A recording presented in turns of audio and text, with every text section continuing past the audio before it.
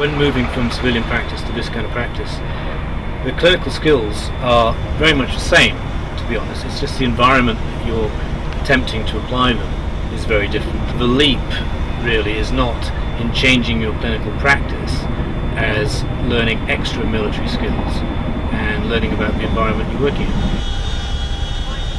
There's not many things which we do on board than that which we wouldn't do in a hospital. So the clinical skills themselves are often transferable. The real challenge is working within the different environment that the military presents you. But then again, that's one of the most rewarding parts of the job for us, working outside the area in which we're used to. As an anaesthetist, I'm used to turning up to work every day in the NHS, having everything ready for me. My assistant gives me everything I need. I only have to look to my left and there's the piece of kit in my hand that I need. Here we're working on a helicopter that's often tactically flying with a team who are also trying to work within the same constraints, and that's the challenge and the interest for us as well, is taking our own clinical skills and trying to apply them in a hostile environment.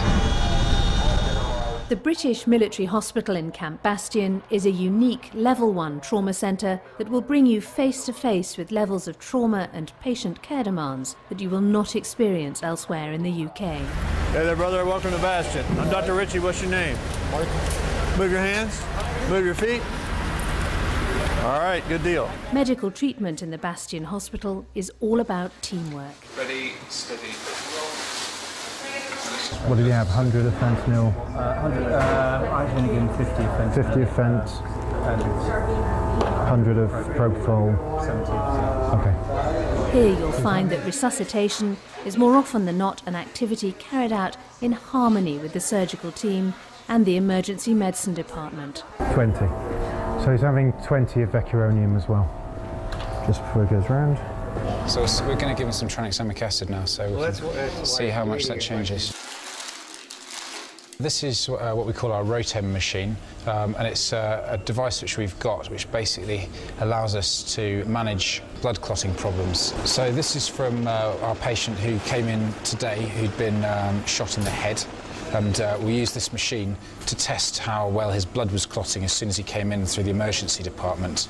And this trace which we can see here gives us a graph of how strong his clot is versus time. It's not the first time we've been caught out by this and underestimated something where the patient's been wide awake and seen pretty well, and we've done an X-ray and we've found a bullet where we haven't expected one. So it just shows the value of being able to get a CT early. His blood did initially start to clot reasonably well, but that after about 20 minutes or so, any blood clots were starting to dissolve again, which is abnormal. So that tells us, and it tells the surgeons, that trying to operate on him right now would be dangerous because any blood clots which form are going to just break down again straight away.